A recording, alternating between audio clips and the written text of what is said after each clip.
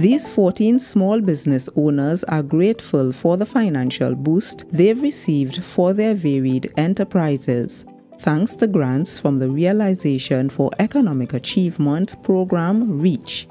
The unit, which is under the Division of Health, Wellness and Social Protection, aims to make micro-entrepreneurs more self-reliant.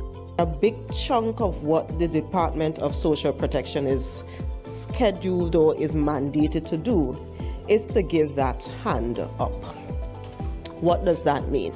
We want to invest in you so that you can invest in yourself, so that you can put yourself, your family, and therefore your community in a better place. I feel excited about it.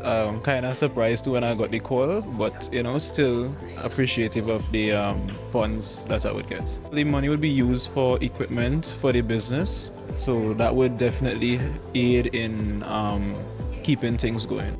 I am elated, this will help me to go a little further, in getting my business out there.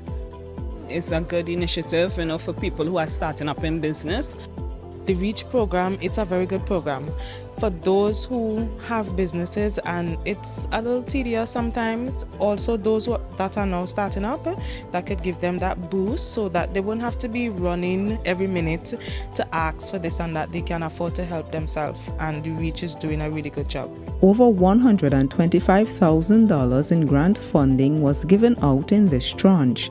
The REACH grant recipients will also receive technical support in areas like financial management, which will improve and grow their companies. I'm Omodara Mills for Let's Talk Tobago.